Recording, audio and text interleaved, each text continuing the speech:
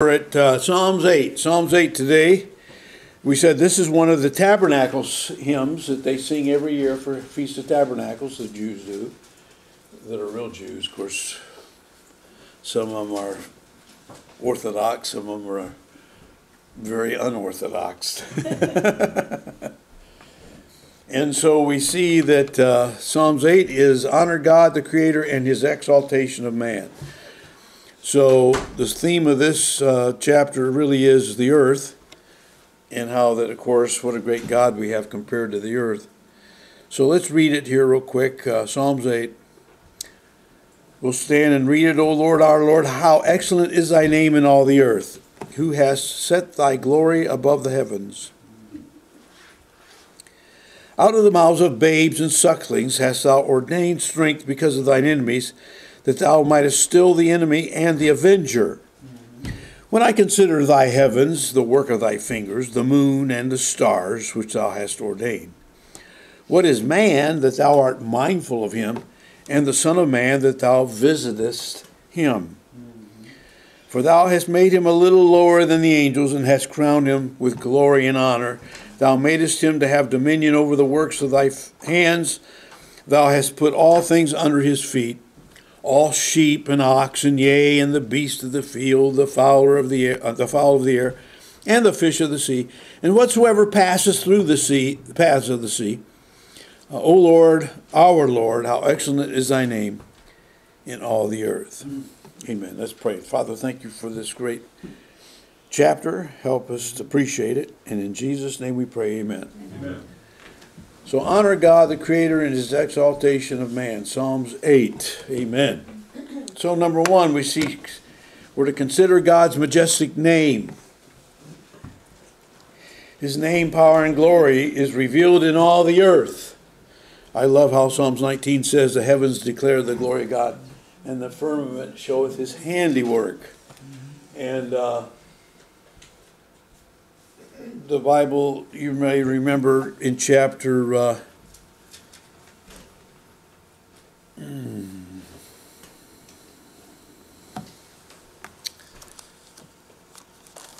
me look here for a minute.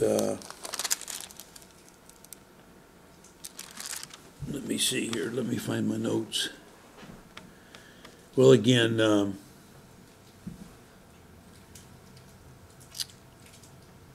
when we think of the Bible, of course, the Old Testament, the Jews really had a thing for God's name, didn't they? Yes. They held His name in reverence. They were careful not to use it too often, lest they violate the commandment. And so it's of some interest that he talked about that here in the first verse and the last verse. Mm-hmm. Because, again, His name is what He's all about, His character. When we think of the character of God and the attributes of His person and His attributes, being all-knowing and omnipotent and omniscient, He knows all things, He's everywhere, and He's omnipresent.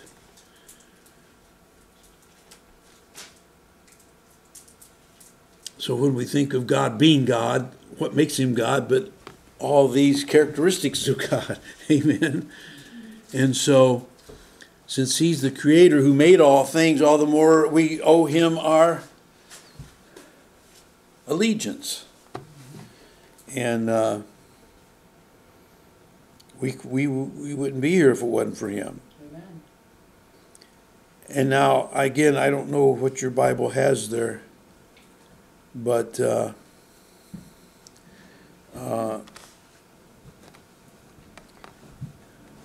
subtitle in my Bible is to the chief musician upon Gittith, a psalm of David, similar to what the postscript said of chapter 7. But at the conclusion of this chapter, my Bible says to the chief musician upon Muthlaben. And Muthlaben means relating to the death of the champion. So in other words, David had written this psalm when he had killed Goliath. So you can kind of maybe get a sense of why then do the Jews sing this every Feast of Tabernacles when they're celebrating Sukkoth and putting a tent in the backyard and living in the tent all week, remembering their humble beginnings wandering in the wilderness. And they sing this song because it reminds them of David's victory over the giant Goliath. And David wrote it because as the young boy he was, the shepherd boy, amen, that took on the big champion of the Philistines, he's giving God all the glory and all the credit. Amen. So consider God's majestic name. His name, power, and glory is revealed in all the earth. His glory is above the heavens, and his strength is seen in his choice of the weak children to serve him that we are. Amen. We know, like Paul says in Romans, that in our flesh dwelleth no good thing. And so it's definitely humbling for us to be ambassadors for Christ, like 1 Corinthians speaks of, and 2 Corinthians also. Look at 1 Corinthians 1:27. But God hath chosen the foolish things of the world to confound the wise, and God hath chosen the weak things of the world to confound the things which are mighty.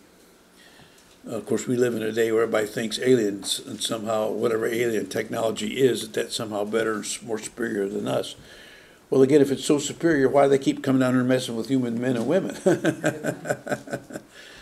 And didn't they get it the first time? Why do they got to keep abducting people and doing the same stupid experiments on them? Well, maybe they're not so intelligent, maybe they're not experiments, and maybe they haven't learned a thing because they're not that smart.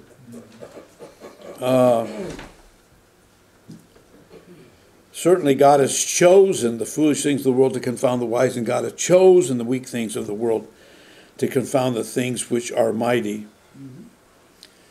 And base things of the world and things which are despised hath God chosen, yea, and things which are not, to bring to naught things that are. So we have this genius Michelson-Morley experiment that we're going to put out here back in the 1800s to prove the world's turning. And what did it prove? The world's not turning.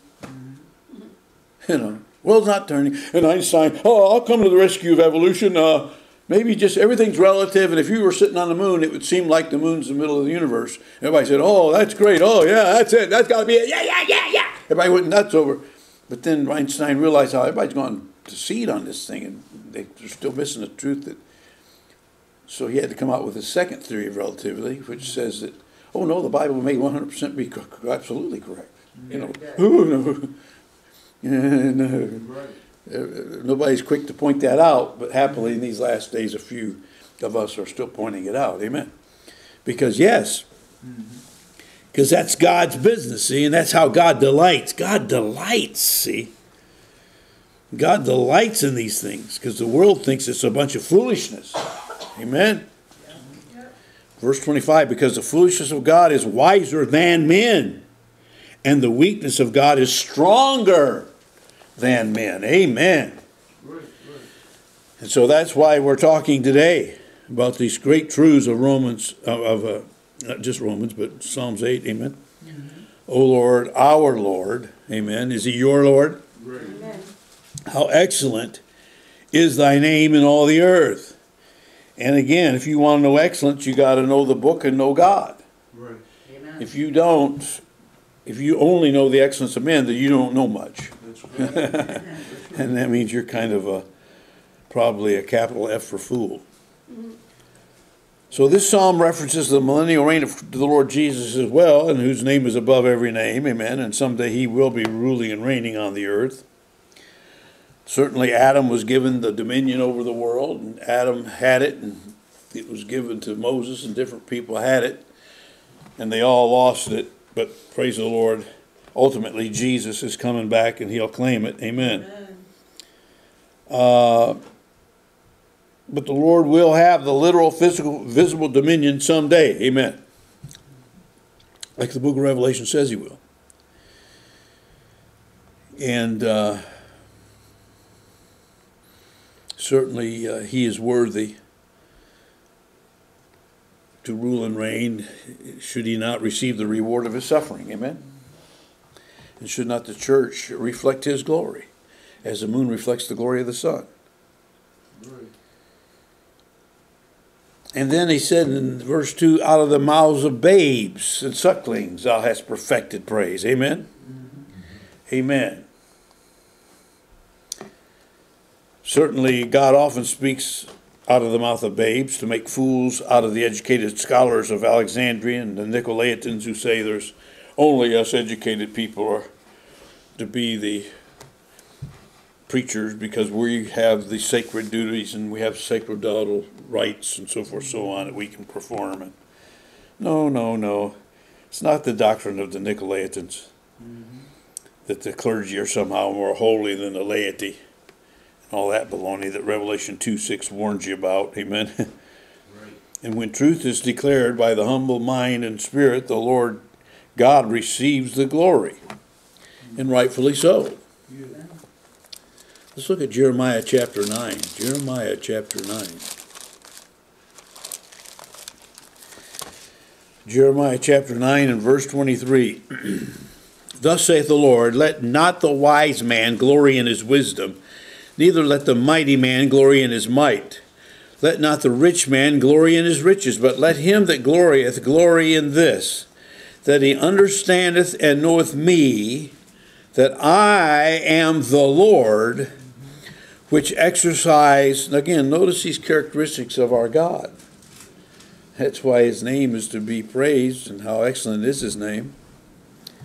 Loving kindness, judgment, and righteousness in the earth, for in these things I delight, saith the Lord. Amen. Right. See, that's what the Lord delights in. Do you delight in them? You should. Right. I'd say John MacArthur doesn't. That's why he's a neo-Jesuit.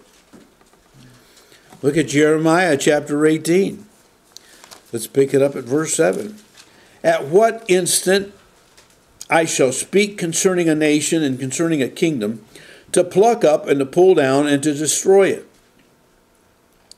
If that nation against whom I have pronounced turn from their evil, I will repent of the evil that I thought to do unto them. And at what instant I shall speak concerning a nation and concerning a kingdom, to build and to plant it. If it do evil in my sight, this is why America's in trouble today. If it do evil in my sight, that it obey not my voice, then I will repent of the good wherewith I said I would benefit them. So, boy, we are in a heap of trouble as a nation. Amen, we are. That's true. Innocent blood. Some people don't know that, see. And so consider God's care for us as human beings and as the human race. Amen.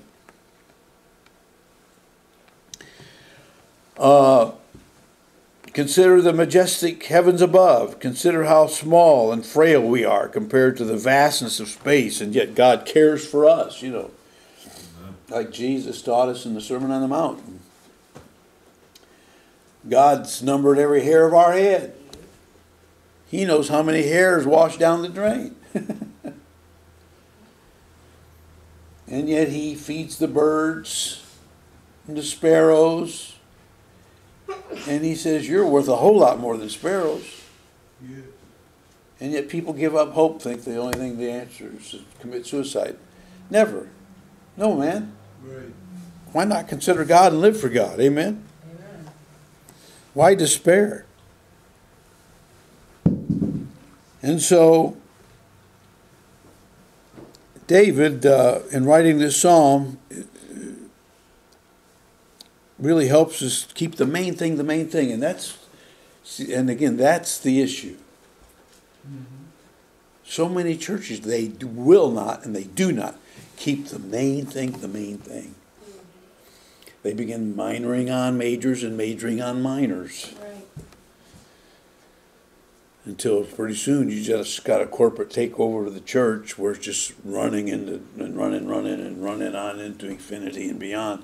Because, yes, it's just a legal entity, and that's all it is. It done lost its real purpose.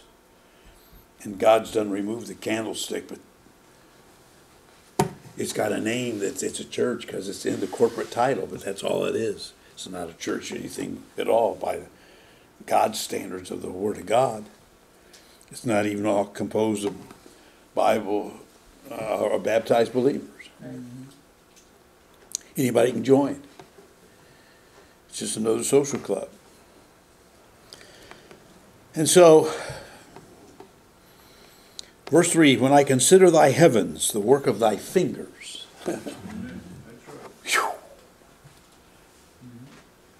We know the Bible tells us the care that he made man, he formed him out of the dust of the ground, breathed in his nostrils the breath of life, and man became a living soul.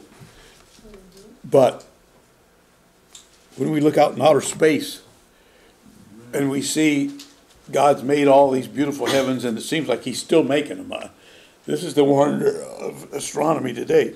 You know, we keep building these telescopes. We just can't see far enough. We want to see farther. We want to see farther. We want to see farther. So now we have the James Webb telescope floating around out there in space even. And it's floating around looking further and further than we've never been able to see before. And the reason we can't see very good is you can get a telescope today, you won't see far today. Why? We got fog out there. Well, we got to get above the fog, so we got, you know. So Palomar, what's Mount Palomar in California, way up on top of the mountain, we build these big telescopes, you know, so we can get up above the clouds, see farther, see. But yet there's still garbage, debris. Never mind all the space junk floating around out there. We keep shooting more and more space junk all the time. So we got to get something further and further out there to see farther, further, further. So now in space we got this Webb telescope, and man, it is picking up some of the most beautiful pictures. But it's just blowing men's minds. They said even right now, right here in our own solar system, we have another little solar system, and it says there's 6 planets. And they said it just blows everybody's mind because it's got its own little sun, and the 6 planets going around that little sun is all perfect circles. They're all perfect circles. It's not concentric circles like the planets that go around our sun. And it just blows their mind because, you know, when they look out there in space, there's some things that make sense, but there's some things that don't make sense. For instance, the radial arm spirals on most galaxies, you know, it's just like you'd expect it to be. You know, if you take a big paper wad and light it on fire and throw it, does all the fire fly off from where it's traveling through the air? Or does some fire occasionally jump out in front? No, it always follows it. And so like I was telling the guy, you know, if science had it right, how's the world turning right now? It's turning toward the east. That's why it looks like the sun comes up from the east and sets in the west, right? Okay, if that were really true, then there should be some great wind all the time coming from the east as we're traveling and spinning in space, going to the east. But yet, no, it isn't. Sometimes, in fact, most times it seems to come from the west. And then occasionally north and south and east winds because the world's sitting perfectly still, boys and girls. And why there is so much weather is based on really because there's the plenum of spaces out there. It's all moving around us, but we're sitting perfectly still. And as that sun's coming around, and like I was telling him, I said, Halley's Comet, every 100 years it comes back. Well, why? What's it even coming here for? Everybody knows, well, it's the gravity of the sun pulling at it. But because every day it comes over here in the east and sits in the west every cotton picking day, and it's coming for the sun, but guess what? That sun's moving around the earth. Next thing you know, well, Halley's Comet misses it again, so here we come. 100 years later, here it comes back. Because it's just the way the Bible says it is. Amen? Right. But not everybody can believe that. So when you look into space, it's awesome. And it makes us more humble. Now notice, very important, you underline the work of thy fingers. See, it's not evolutionist. It's not evolutionary. It's not evolution. By the works of evolution, the moon and the stars. See, that's what it should have said if that were true, but it's not true. It's a lie. Evolution is a lie. Look at Psalms 19 again, just to remind us how David said it. Again, this is the chapter, Betty. If you want to understand what's all going on with space. The heavens declare the glory of God, and the firmament showeth his handiwork. his hand, let's talk about his sewing. You know, what woman doesn't know, boy, the backside of a piece of needlework don't look too organized, but boy, the outside looks beautiful. Right. You know, you can have flowers and hummingbirds, and you can do all kinds of things. Well, same thing with the Lord. When you look out there at the stars and them galaxies, and it's all his sewing, and it's his handiwork. Day and day utter speech, night and night showeth knowledge. There's no speech nor language where their voice is not heard. Their line is gone out through all the earth, and their words to the end of the world. You see the lines of God's writing, God's scriptures in the sky. Again, 3 times, it's right there. Anybody that knows the constellations knows there's 3 times. God's got 3 books in the sky. It keeps pushing God and the book and Jesus coming to be the Savior of the world. It's all right there. And we've talked about it many times. But that wasn't good enough. Satan finally tarnished that. So then God had to give us a written word then, so we wouldn't miss it. And praise the Lord, he gave us a written word. Hallelujah. And so now there's no excuse. And that's why on the day of judgment, you'll be judged by the things written in this book. It won't be the stars. It'll be the book. And Genesis 2:7, amen. And the Lord God formed man of the dust of the ground, breathed in his nostrils the breath of life, and man became a living soul. So God's breath gave life. Created something from nothing. And so forth and so on. Let's move on.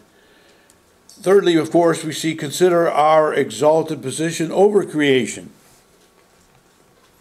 So what is man that thou art mindful of him, and the Son of Man that thou visitest him? Now this is a very interesting expression, the Son of Man, because this is a unique word found 3 times before this.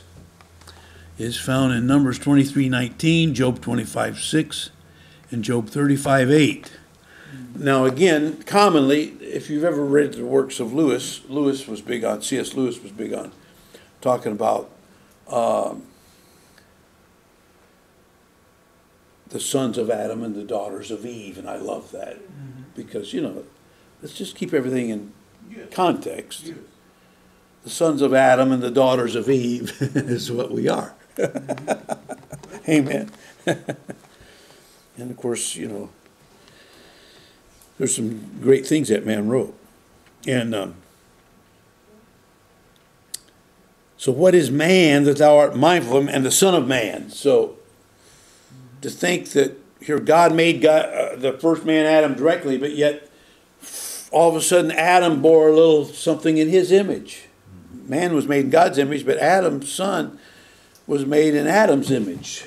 And that's what a Son of Man is, of course. And of course Jesus is ultimately the Son of Man. Ezekiel is the first prophet that uses it a lot in his book, and then Jesus comes along and calls himself the Son of Man. And so, thank God for this last Adam. The Bible speaks of Jesus being the last Adam. There was the first Adam, and then there's the last Adam. Amen. For thou hast made him a little lower than the angels. Now this is a great point to get. Yes. Man was made lower than the angels. Now we get pretty biggity and smart aleck. I don't know what it is about every generation that every generation seems to need its own heroes. I'm happy to go back and get these old books of the past and read what these great men and great minds of the past have had to say, and give them proper honor too and glory for their discoveries, like, because they were great men. But so many clowns in this modern generation, though, they think the sun rises and sets on them, that, man, they are just the smartest, and they're so smart, and they're so dumb. They're worse than a box of rocks. And I believe Dr. Pete Ruckman was a great man. I'm happy to say I believe in the rapture and a lot of stuff just like he believed, because I find it in the same Bible. And yet we got a bunch of upstarts that think that they're even smarter than Dr. Ruckman when it comes to the rapture and stuff. And they say there is no rapture and stuff. I just say you're just as dumb as a box of rocks, man. You don't know what you're doing. And yet they pastor churches, you know, they're on the computer. Oh, wow. Woo-hoo, I'm real excited. But God made man lower than the angels. And there's beings that, yeah, they can freak you out if they come in your room at night or whatever. That's right. That's right. That's why first thing they usually say is don't be afraid. Mm-hmm. That's right. If something comes in your room and you're afraid, and they don't say don't be afraid, you should be afraid. And God made man a little lower than angels. That's right. So this is all the more reason why I'm looking forward to death, burial, and resurrection, because when I come out of that grave someday, I'm going to be just like Jesus, and then I'm going to be made a little better than the angels, the Bible says. Amen? And that's what I'm looking forward to. Finally being made better than the angels. I don't mind being an imperfect preacher at an imperfect church. Right. Right. No, we're not claiming to be perfect, but we got a perfect Savior and a perfect Bible. Isn't that enough? Amen. But man was made a little lower than the angels. Sure, he was given dominion over all these animals and all on the earth, over all these creatures. It's cool. You know, and it was Rudyard Kipling that made all those great books about Mowgli, you know, and look at Shere Khan in the eye, you know. And God crowned man with honor, and he made him ruler over God's creation. Amen? Right. God really did give men dominion. Over all the flocks and herds, over all the animals, over all the birds, Right. over all fish, over all sea creatures. Yes, sir. That's what it says. And that's why it's cool and fascinating to watch these guys, you know, and they're out there catching snakes and wrestling alligators, you know. What's that guy, Steve Irwin or something? Finally, a stingray hit him with a barb in his chest and killed him. Yes, sir. But boy, he was fun to watch, and he sure wasn't afraid to get out there. And all these animals sure seemed to succumb to his will, didn't they? Yes, sir. Just like the Bible says. He definitely proved that the Lord was right. And all of God's creation that God made, he made us the superiors. He made us to have dominion. Yeah. We're his kings and queens to run this world. And them creatures know that we're the boss. And it's amazing because we know we're not worthy of it. We're lower than angels. Thou hast made him a little lower than the angels, and hast crowned him with glory and honor. Thou madest him to have dominion over the works of thy hands. Thou hast put all things under his feet. And that's why it's humbling. And that's why the greatest advantage of men studying astronomy is more and more men are coming to Christ. The advantage of everybody that studies biology is they're coming to Christ left and right. Because the smaller they look and go, the more they know there has to be a God.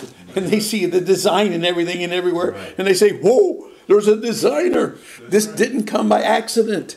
That's absolutely. This didn't become of mutations, because mutations end up being negative, negative, negative, not positive, positive. And the more they fine-tune look, the more they know there is a God. And it's God who's in charge. And it's God who made man to have dominion. And that's why we can discover this. Things are discoverable. Yeah. All the great scientists were men of God and men of the Bible. And they knew God wanted them to know the answers. And God gave them the answers. Louis Pasteur and so many. And we thank the Lord for it. And so, as much as we think we're what it's all about, we want to think there is no Bigfoot, there is no UFOs. Sure there is. This is a big universe God made. There's creatures that have been around here for thousands and thousands of years. Fallen angels, but angels nonetheless. So of course they can have messed around and messed up, made a lot of stupid stuff, and still making stupid stuff that we run into on occasion, whether it's a chupacabra or wendigo or whatever else the Indians want to call them. Look at Hebrews chapter 2, verse 7. Thou madest him a little lower than the angels. Thou crownest him with glory and honor, and didst set him over the works of thy hands. Amen? Yeah. A direct quote.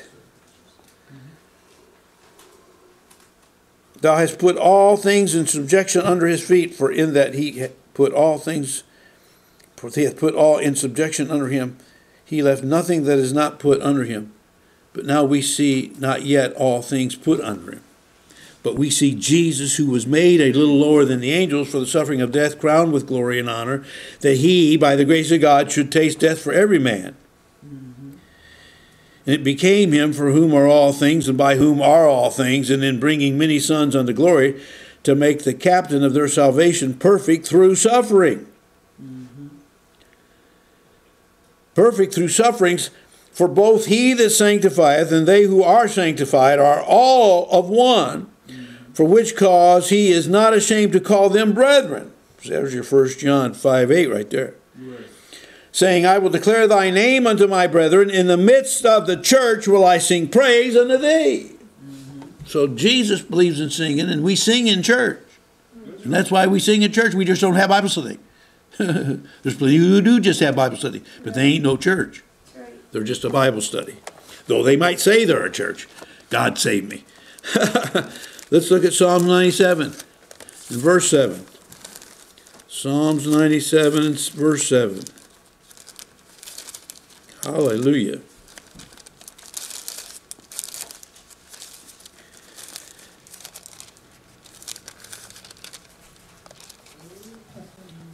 Confounded be all they that serve graven images, that boast themselves of idols. Worship him, all ye gods. There you go, brother, right there. There's a lot of these. Yes, sir. That's right. Yes, sir, brother. There's a lot of these people that think they're worshiping some god, you know. All the ancient First Nation people thought that there's all kinds of different gods that's coming down. That's what they thought Christopher Columbus was, because he had a big old white beard, you know. Poor Aztecs got taken advantage of because of that false belief too, amen. And so we're warned in the scriptures, yes? Pay attention. Because God has made man and placed him here. And that's why Jesus is what it's all about. Hebrews 1:6, and again, when he bringeth in the first begotten into the world, he saith, and let all the angels of God worship him. Yeah. And of the angels he saith, who maketh his angels spirits and his ministers a flame of fire?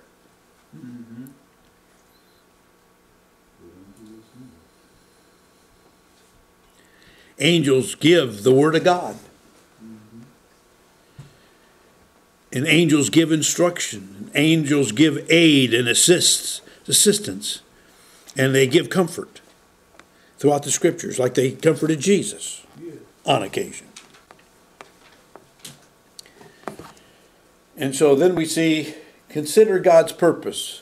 So, you know, you're good luck trying to find some good picture that represents geocentricity anywhere on the internet. But happily we have this old picture of an artist of the ancient times. And of course you see this on definitely, they use this image on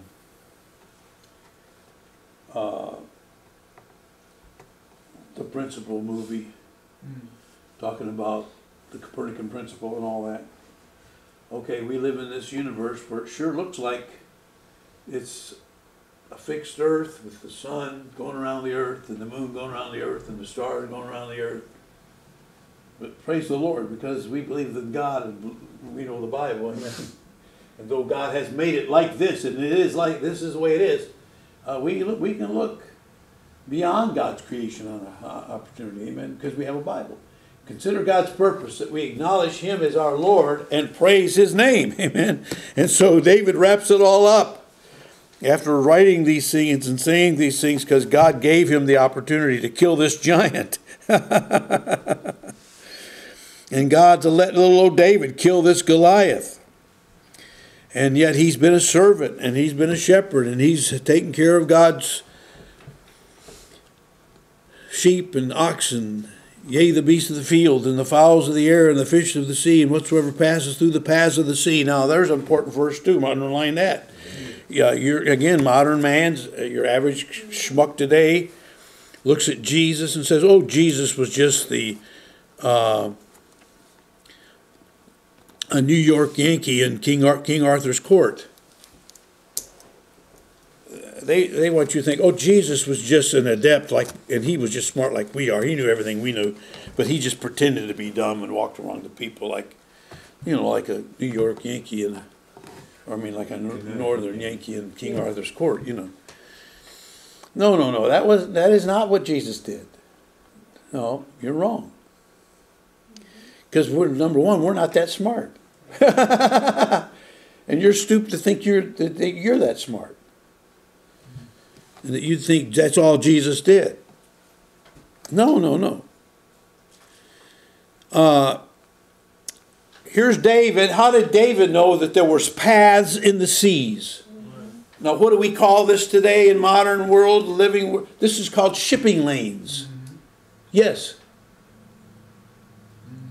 How many thousands of ships have sunk on reefs and coral because they did not know where the shipping lane was? But yet in the ocean there are shipping lanes. And of course they learned pretty soon then to start using a lead weight at the bottom of a string, and they start lowering the thing and make sure the boat can get over whatever's down there. Because for a long time they couldn't see. They didn't have sonar yet, So they'd use a string and a lead weight to find those shipping lanes to get around in the sea. But see, they knew about it in the Bible. Science is way advantaged if they believe the Bible and read the Bible. That's right. And so, whatsoever passes through the paths of the sea. See, because there's paths in the sea. Amen? God put them there so we could get around. And we have done that for centuries. O Lord, our Lord, how excellent is thy name in all the earth. And so all glory and praise needs to be to God for all these wonderful things that he's done and made for us. And he let us be his kings and queens on this earth with all these creatures on this earth. And we eat them and we use them for shoes. We use them for clothes. Hallelujah. He gets all the glory. Amen. So you can see why this is definitely a song for the Feast of Tabernacles. Amen. All right, let's all stand by our heads in prayer. Thank you, Lord. Help us to love you and appreciate all that you have done for us. And never lose sight of that truth that we just have to humble ourselves and look to you for help. And thank you, Lord, that you do still help us. You still hear our prayers, and you still jump and come to our aid so that we can give you all the glory and the credit. And in Jesus' name we thank you and amen.